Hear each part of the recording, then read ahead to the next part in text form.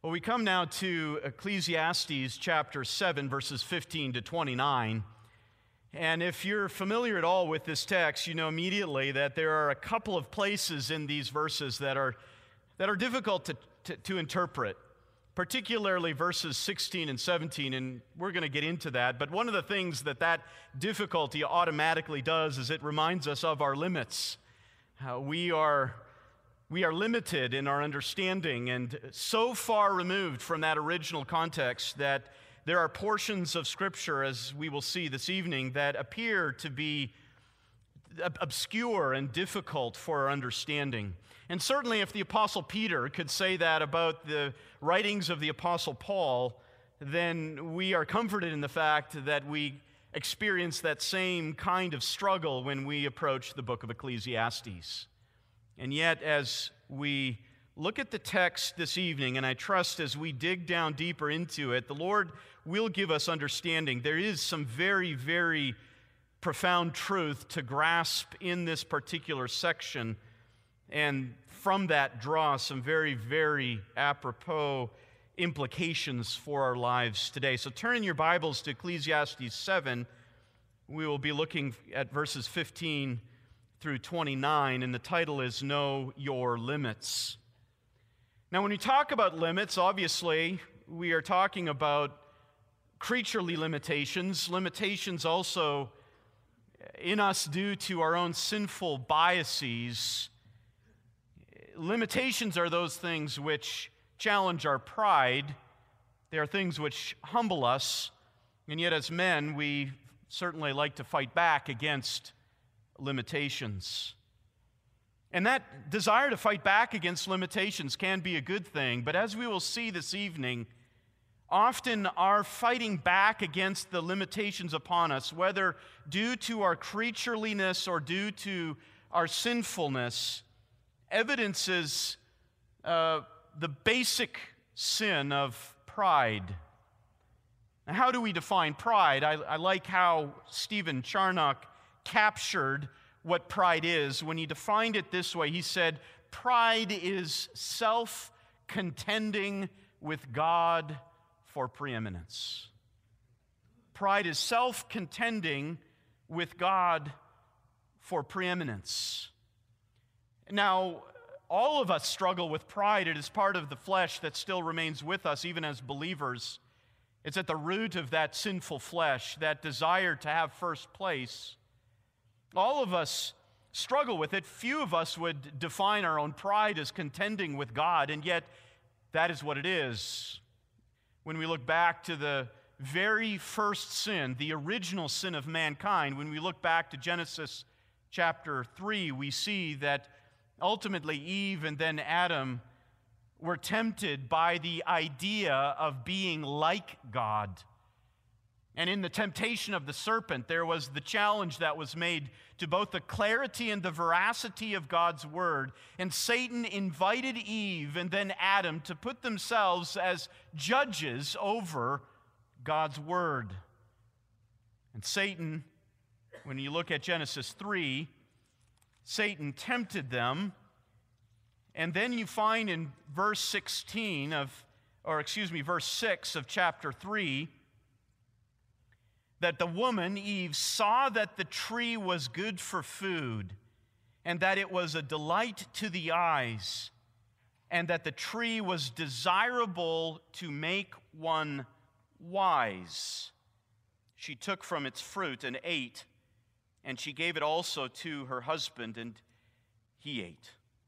Keep that idea in mind. She looked at the fruit, saw it was pleasing, and it was pleasing particularly in that it would make her wise. It would make her, as far as Satan's temptation was conceived, it would make her like God. And that has been the problem of mankind ever since. We have sought independence from God in our own thinking.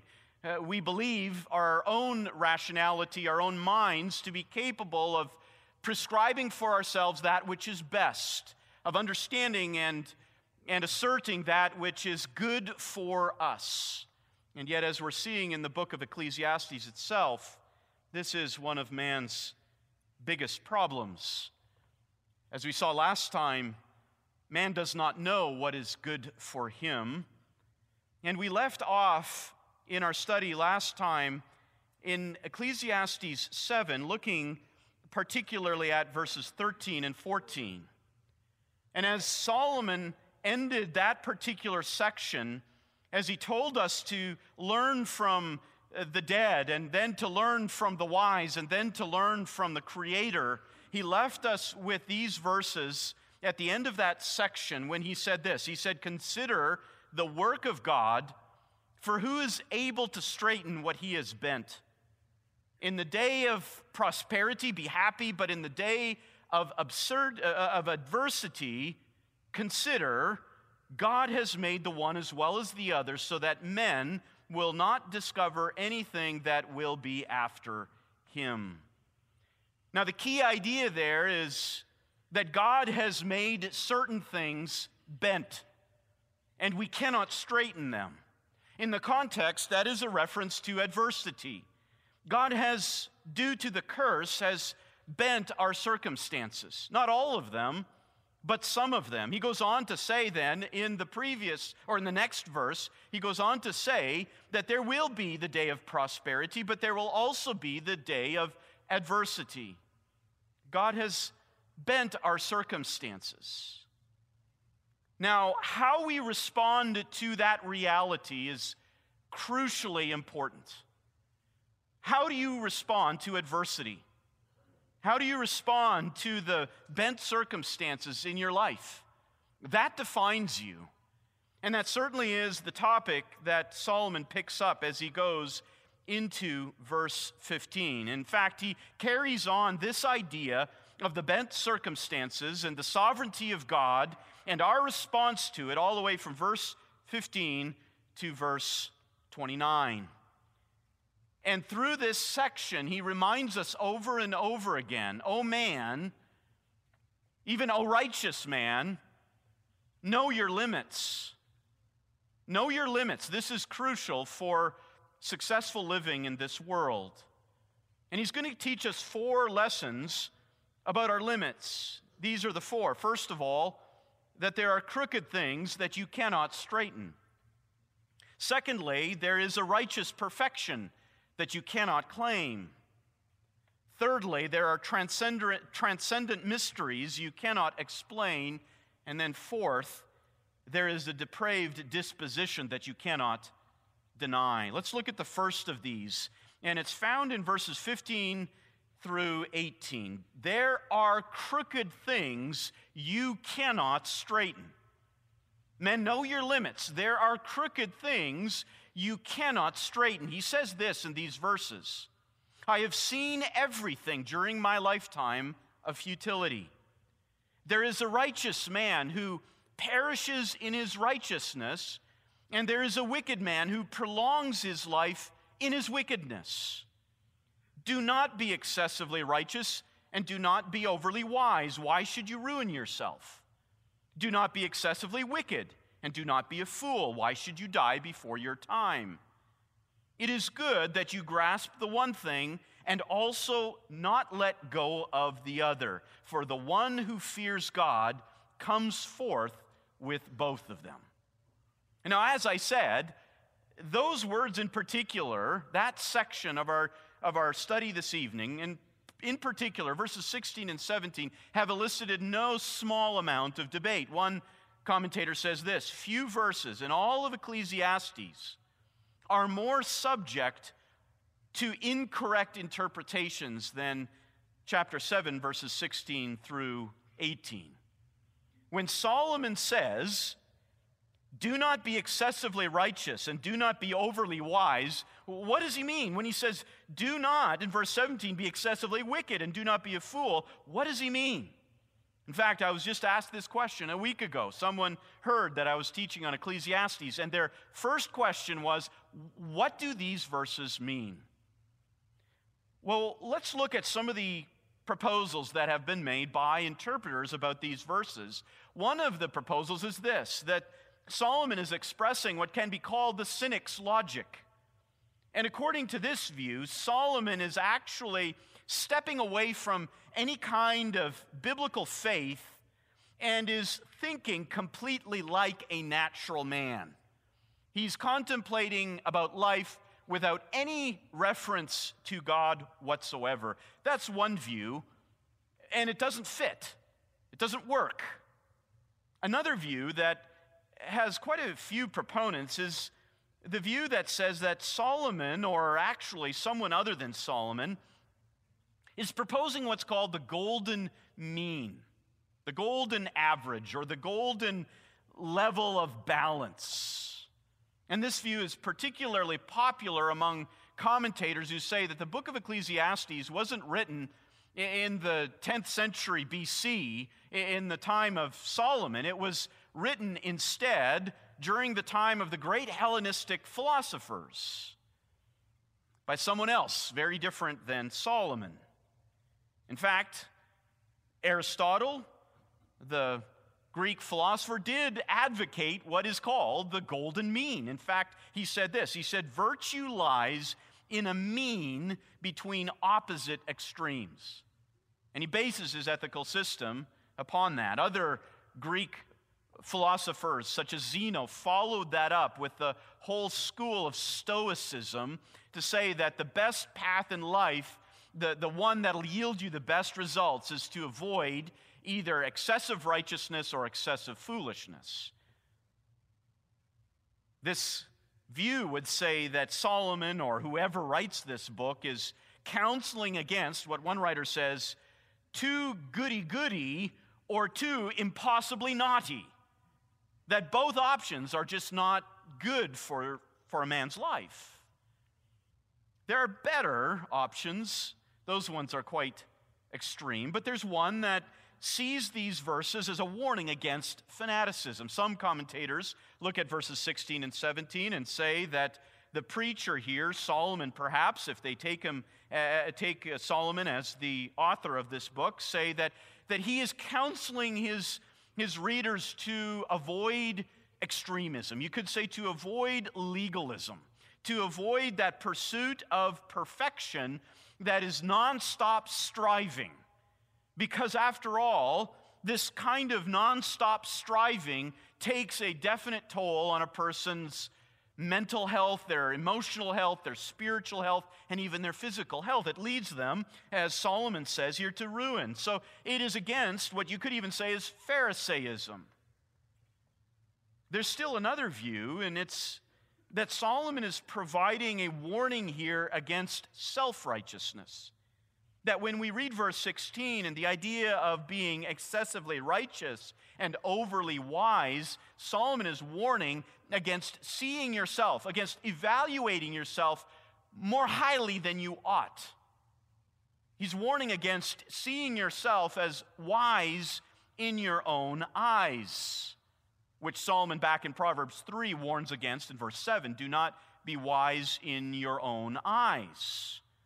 And so in this case, Solomon is providing this instruction against a kind of lifestyle that is hypocritical, which sees a lot of external righteousness, but internally is just not righteous.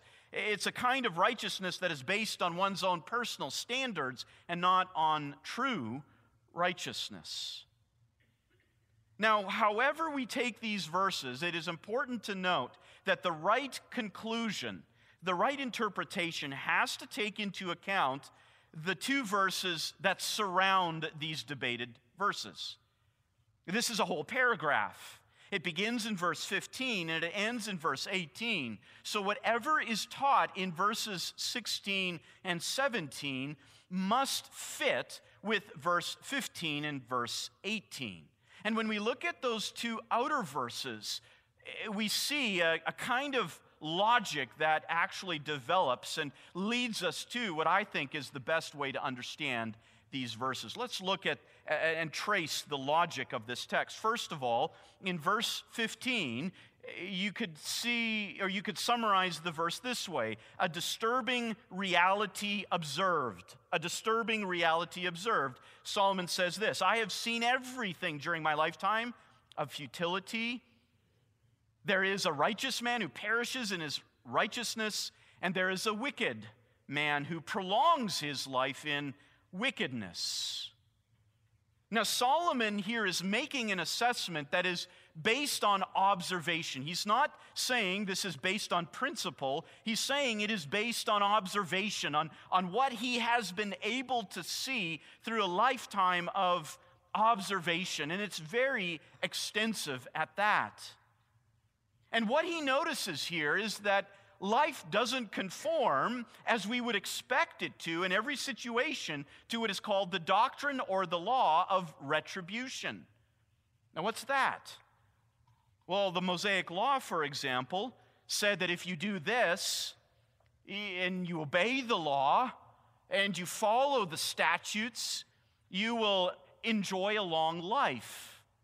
But if you disobey, your life will be cut short. So, for example, Deuteronomy chapter 5:33 says this: "You shall walk in all the way which the Lord your God has commanded you, that you may live, and that it may be well with you, and that you may prolong your days in the land which you will possess."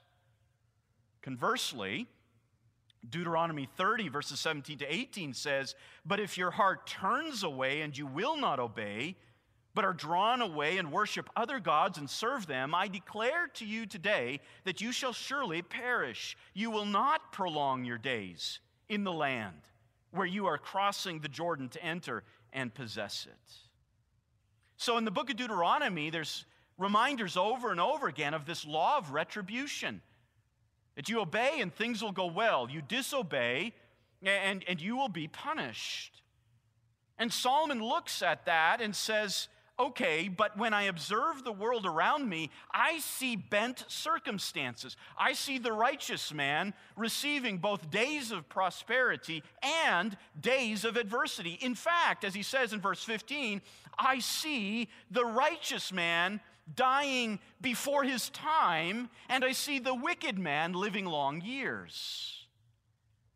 This also was against the standard principles of what we call traditional wisdom, the wisdom that we find in the book of Proverbs.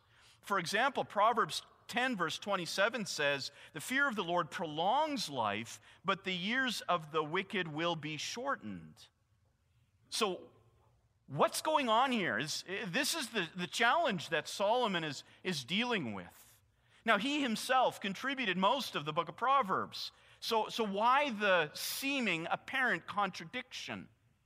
First of all, it's important to notice that the book of Proverbs is that traditional wisdom. It's proverbial wisdom. The book of Proverbs attempts to summarize important principles for life in very short, pithy statements. But the book of Proverbs is not intended to deal with all circumstances. It is intended to deal with the general principles. The book of Ecclesiastes, however, is intended to deal with the exceptions. The book of Ecclesiastes struggles at the thinking of the same writer as the book of Proverbs, struggles with the exceptions to the rules. Those exceptions are the bent circumstances. Those exceptions are the days of adversity for the righteous man. Those exceptions are the prolonged life for the wicked. And Solomon here is observing this reality. He sees that God has bent certain things, that he sends both days of adversity and days of prosperity upon righteous men. And in some cases, God even takes the life of righteous men prematurely. That's the reality expressed in verse 15. One writer summarizes it this way: in spite of their righteous character, some men die young, and in spite of their wickedness, some evil men live long, prosperous lives. Righteousness does not necessarily bring prosperity, and wickedness does not necessarily bring suffering and death. And we all ourselves have observed that. And it's not the only place, even in the Scriptures, where that is detailed. Look at Psalm 73. And the struggle of Asaph, who wrestles with the same reality. Why, Lord, do the wicked prosper and the righteous suffer? That's the same issue that Solomon is dealing with. So with that in mind now, we enter verse 16. He has given us an observation. Now he gives us a predictable reaction. A predictable reaction, but it's one that he denounces. And that reaction is going to be seen as two sides of a coin. He's going to express it in two different ways, once in verse 16 and once in verse 17. First of all, here's one predictable reaction. Do not be excessively righteous, and do not be overly wise. Why should you ruin yourself? What Solomon is emphasizing here as he deals with wrong reactions to the bent circumstances of life, he's referring first of all, he's warning first of all those who would try to subvert the bent circumstances, those who would try to subvert the reality of verse 15. He's dealing with those who would say, if I just strive harder, if I do better, if I can defy the exceptions, I can avert adversity and I can extend my life. This is the response of those who think that when adversity comes, they just need to pull themselves up, they need to do better, and some way they will outrun the calamity. Solomon first deals with that and says that is not the proper response to adversity. That's not the proper response to the possibility of an early death. You cannot outrun it. Solomon's counsel here, his warning, is for those with a high view of their own ability, who place great confidence in their flesh, and who determine, according to their own abilities, because they're worth it, they determine to try to outrun the adversity.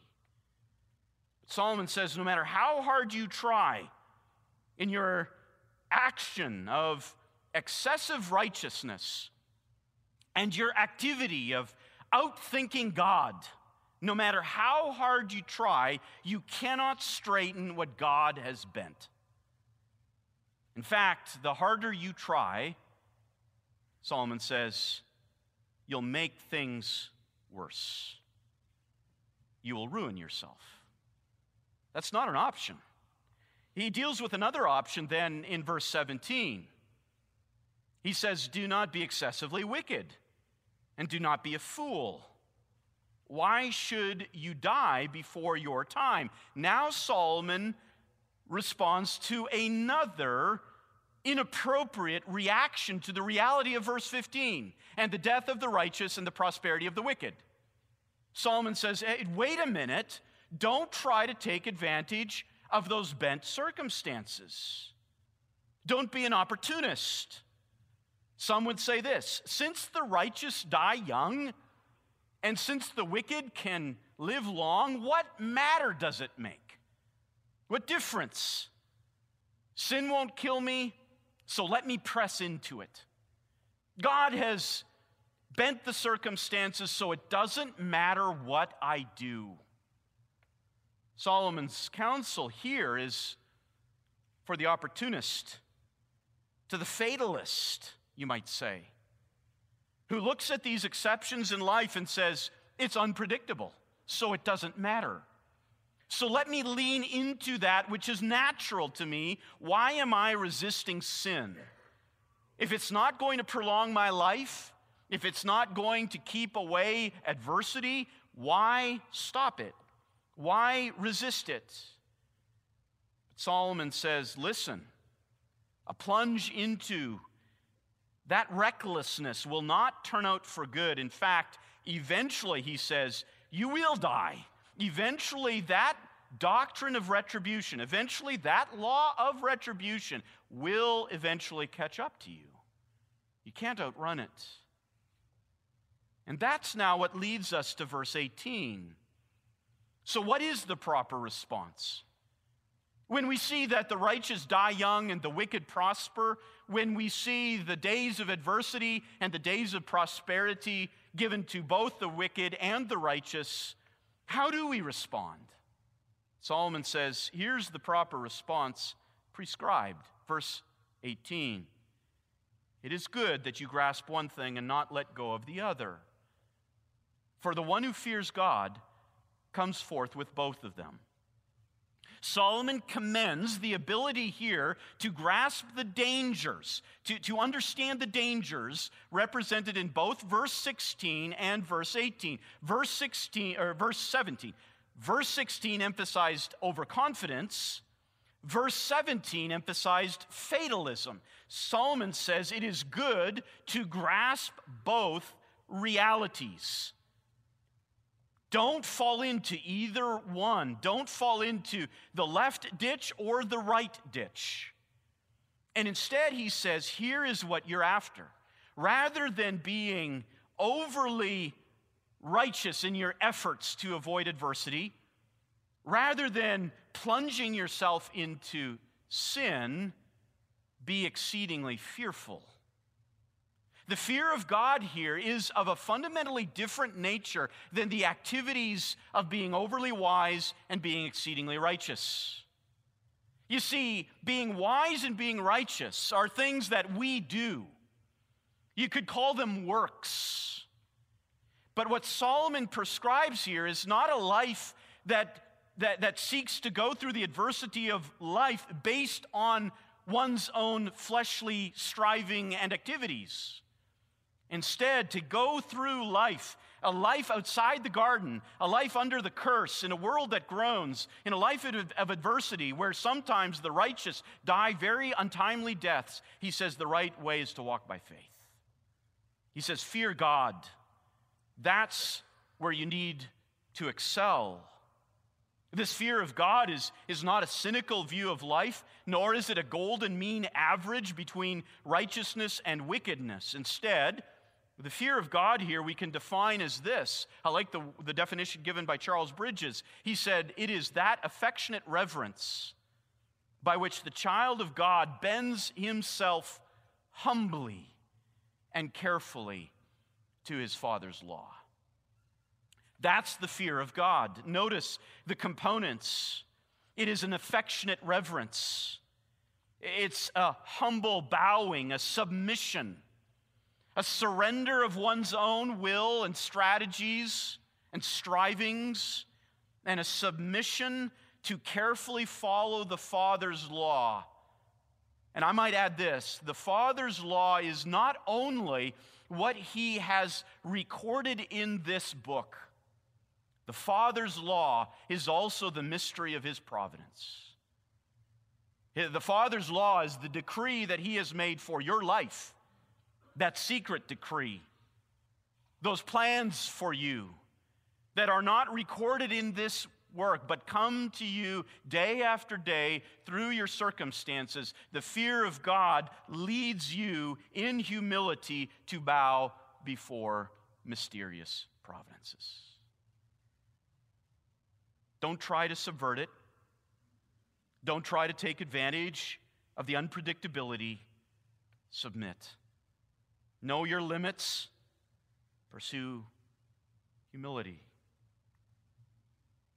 There's a second limit that we must recognize here, and it's found in verses 19 through 22. There is a righteous perfection you cannot claim. A righteous perfection you cannot claim. Solomon says this, wisdom strengthens a wise man more than 10 rulers who are in a city. Indeed, there is not a righteous man on earth who continually does good and who never sins. Also, do not take seriously all words which are spoken, so that you will not hear your servant cursing you. For you also have realized that you likewise have many times cursed others. Now, to some extent, some look at this and think that there's no smooth flow to what Solomon is teaching here. Instead, it's this combination or collection of various sayings, but there is certainly a flow to it.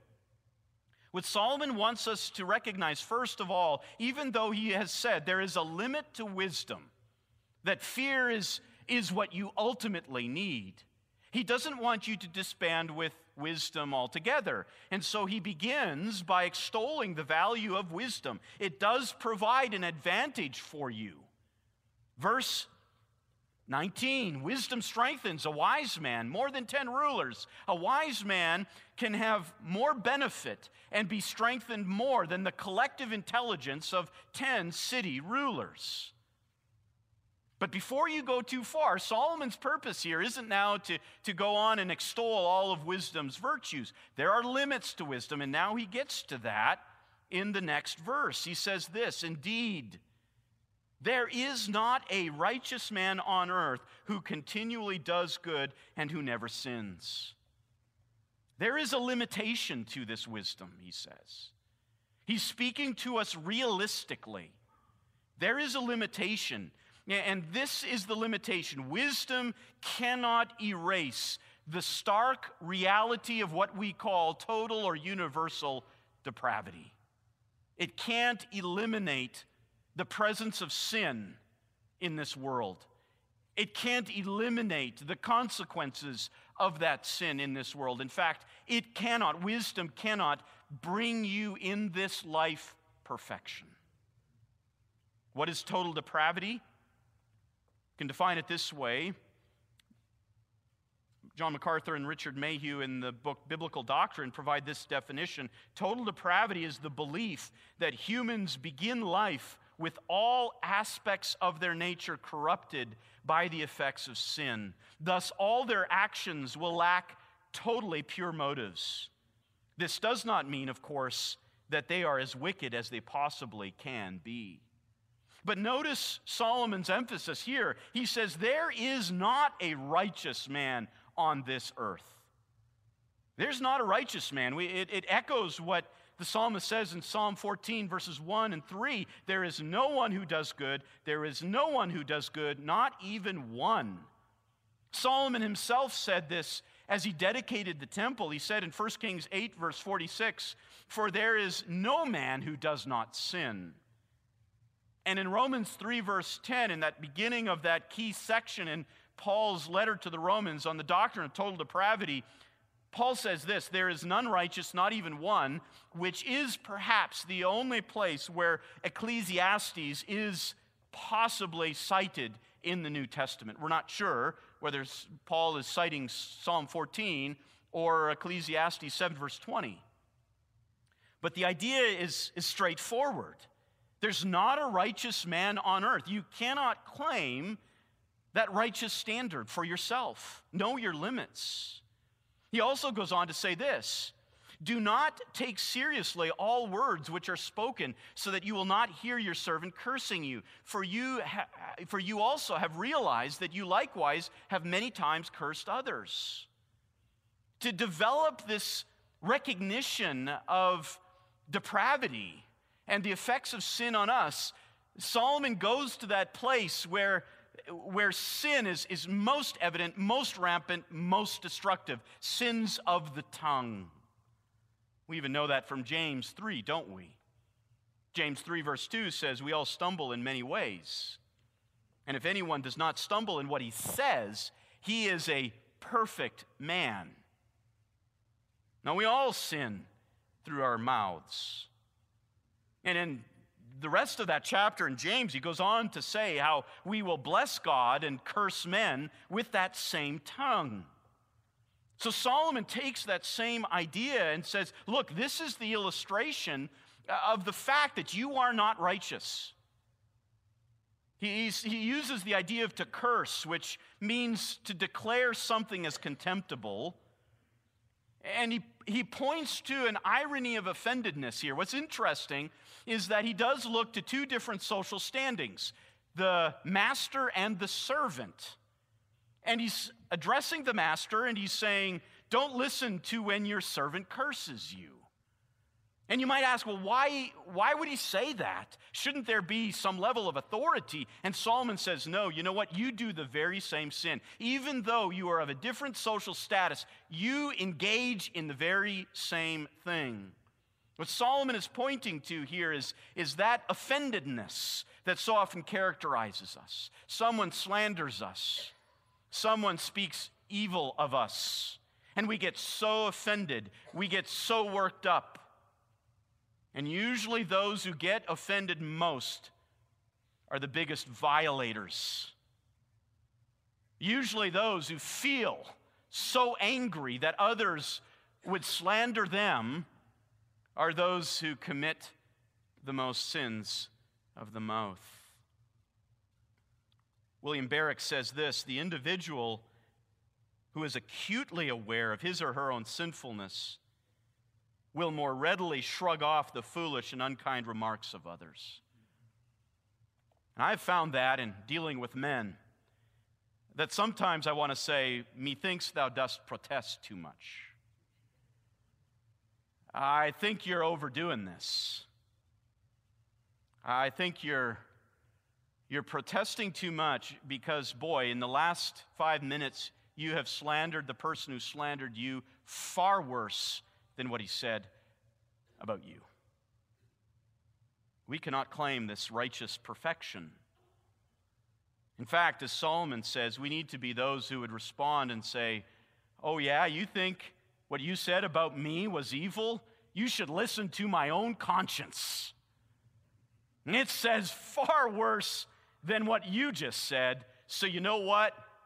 No harm, no foul against me. I'm worse than what you said. Know your limits. Thirdly, here's another limit. There are transcendent mysteries you cannot explain.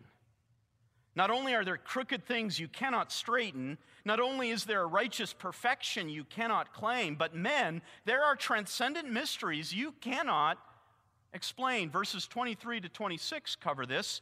He says this: I tested all this with wisdom, and I said, I will be wise.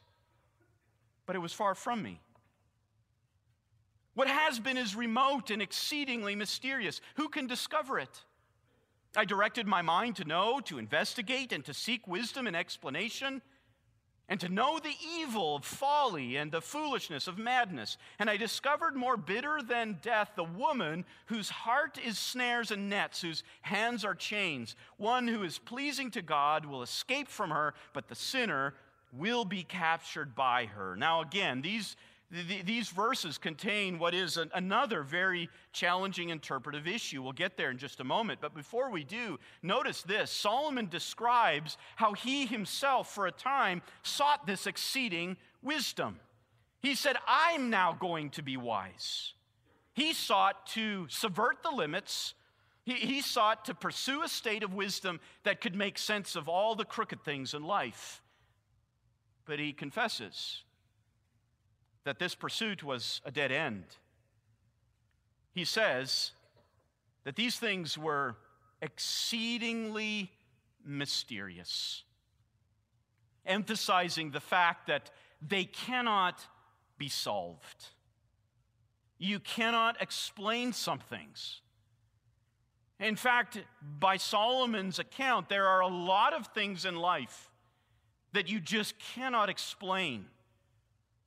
And Solomon brings us then to that rhetorical question which each one of us must come to and answer the correct way. He says at the end of verse 24, who can discover it? Who can lay it bare? Who can explain it? Who can explain God's mysterious providences in life? Why he takes one and not the other? Why he allows the wicked man to live a prosperous life and yet takes the righteous man in youth? Why one person gets cancer and the other doesn't? Why one lives a prolific life and enjoys what seems to be a long life, and the other one who's pursuing righteousness and he's humble and yet he's always in poverty, he's always facing hardship? How can you explain that?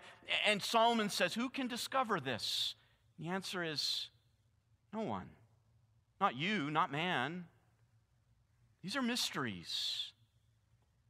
And as Moses himself said in Deuteronomy 29:29, the secret things belong to God.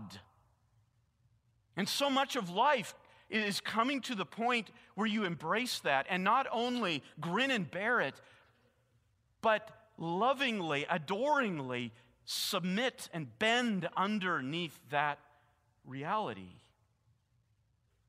Now, he says he directed his mind to know and to investigate and to seek. And again, this speaks of his endeavor. This also is important to note that Solomon already was one who surpassed the wisdom of all the people of the East and the wisdom of Egypt, 1 Kings 4:30. And yet he sought more. He wanted to see it from all perspectives. And one commentator describes his efforts with these words: the image conjured up for us is that of a merchant or accountant poring over the documents, trying to give an account of every item, perhaps to assign everything to one side or the other side of the ledger, and then to tally it all up in order to arrive at the right balance. But here's the reality: Solomon is never able to get the right balance. Not only does he not know which side of the ledger to put these different circumstances on, but no matter how he adds them up, they don't come to the total that he thinks they should. His effort was fruitless. Now in verse 26, we have these challenging words. He talks about discovering something more bitter than death, and that's the woman whose heart is snares and nets. Now, this identity of this woman is largely debated. On the one hand, it could actually refer to a harlot, the kind of woman that Solomon describes in places like Proverbs 5 and Proverbs 7. But the problem is Solomon has not been talking about women in this sense for quite some time. You have to go back to chapter 2. He has nothing in the context to suggest relations with women. So there's another, probably better way to look at this. This woman is a figurative harlot. And for this, we go back also to the book of Proverbs, to chapter 9, verse 13 to 18. You can read them later, but there Solomon personifies folly. It's Madame Folly, the one who is very much like a real prostitute, but this is folly. This is one who invites in the figurative sense to the same kind of snares and traps and chains. And essentially what Solomon is saying here is that in his endeavor to try to figure these things out, he pushed himself so hard, he ended up at the doorstep of folly. He ended up at the doorstep of Madame Folly, and she was inviting him in. And it was only by the grace of God that he escaped. He said, one who is pleasing to God will escape from her, but the sinner will surely be captured. The sinner can't handle these things. The sinner will just give up and give in. That leads us to a final limit to recognize, and it's found in the final verses of this chapter, the last 3 verses. There is a depraved disposition you cannot deny. Over and over, Solomon is hitting us with our limitations. He's humbling us. He's telling us of all our inadequacies and insufficiencies, and this is the climax here. He says, "Behold, I have discovered this," says the preacher, adding one thing to another to find an explanation, which I am still seeking, but I have not found. I have found one man among 1,000, but I have not found a woman among all these. Behold, I have found only this, that God has made men upright, but they have sought many devices. We'll go through this text fairly quickly as we conclude. But Solomon concludes this section by saying that he had sought to explain all of these bent things, all of life's enigmas and mysteries, but he had not been able to do it. He was yet to find it. In fact, we find in this text a verb that is repeated over and over and over again. I have discovered, to find, have not found, I have found, I have not found. And you'll say it one more time in verse 29, I have found. He's talking about discovery here. And there is this flipping back and forth. Solomon has found certain things, but not other things. And the interplay between this discovery, the successful discovery on the one hand, and this unsuccessful defeat on the other, emphasizes this. Wisdom does have some benefit. Again, he is recognizing that wisdom will help. It will provide you with some discoveries, but it has its limits. It will not solve everything. You will come to these cases where you will just say, I have not found an explanation. He says this then in verses 27 and 28. He says, Behold, I have found only this, that God made men upright, but they have sought out many devices. At the end, verse 29 actually, God has made man upright, and they have sought out many devices. This is crucial. This is the culminating explanation. This is the thing that Solomon has found out for sure. And there is a word play in this section which is very important to capture. But let's start with the summary. Solomon says that God is righteous, men are not. Solomon goes back to Genesis 1 to 3 for the correct answer for this. We could read, for example, in chapter 1, verse 27, and then in chapter 1, verse 31, that God made man and woman in his own image, and then he pronounced it all very good. But then we read in chapter 3, verse 6, that the woman took of the fruit, ate it, and then Adam ate too. And so there you have Adam and Eve seeking out their own devices. He's going back once again to that crucial section of Scripture which he bases so much of Ecclesiastes on, Genesis chapter 3. But here's the profound play on words that we find in this very important conclusion of this chapter.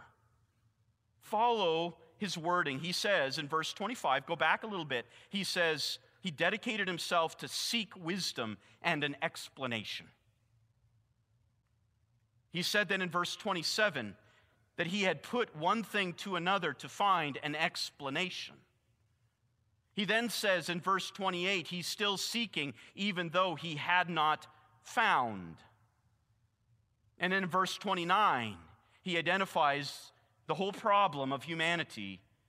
They have sought out many devices. I want you to notice this. Look at the verb sought. They have sought out many devices. Solomon uses that very same verb in verse 25 and 28 of his own search for answers. And then there is this word devices in verse 29. They, mankind, have sought out many devices. And we just typically translate that in our own minds as sins, immoralities. But that word there is a cognate to the word explanations. Very interesting interplay. And what Solomon is doing is he's pointing us to the very root of our problems. It comes down to the problem of Adam and Eve, the problem of all of their descendants, and even the problem of Solomon himself, that pride-fueled independence and the refusal to trust God. It came down to that root sin of trying to elevate oneself by thinking, I deserve a say. I deserve answers. I'm too good for this.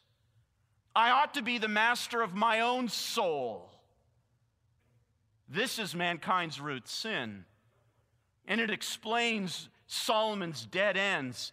And in this powerful way is a confession, a recognition of his own limitations, his own moral, sinful limitations.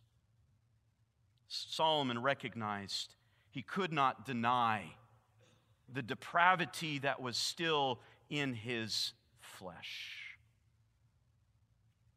Now, as we wrap up, let's think of applications to make from this text. First of all, number one, God's providential will is not a secret code that you can unlock with right performance.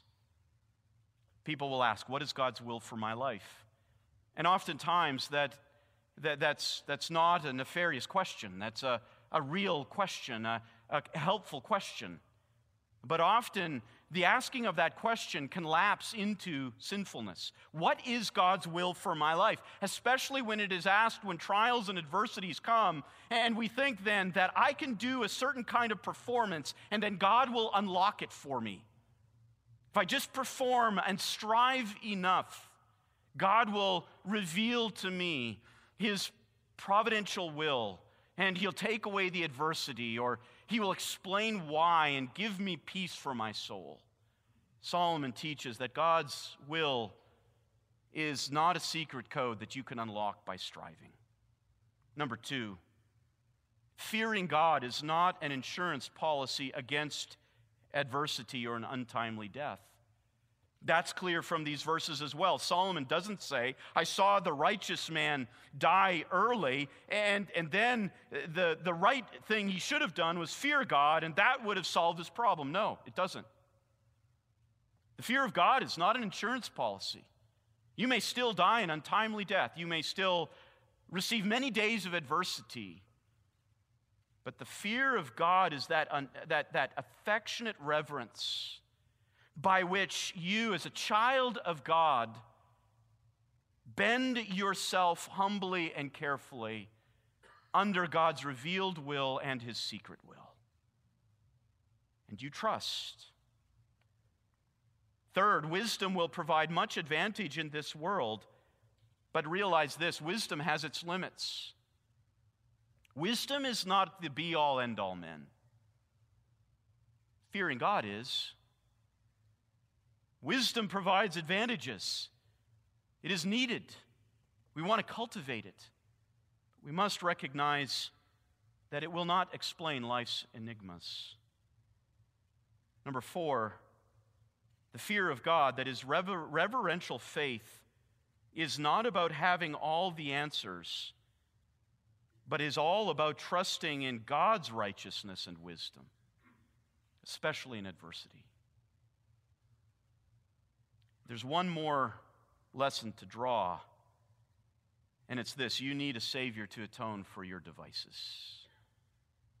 Those devices that Solomon himself acknowledges in verse 29, the devices that he ascribes to all men, despite the fact that God made them upright. They have sought out many devices. They're depraved. They need a Savior. And we're so thankful that there is. I'm taken to Isaiah 53, verse 6, which explains so much of what we've talked about so well. When Isaiah writes these words, all of us like sheep have gone astray. Each of us has turned to his own way. But the Lord has caused the iniquity of us all to fall on him, the suffering servant. He is the one who can atone for all of those devices. He is the one who can give you the faith that you need in the midst of adversity. Flee to him. Let's pray.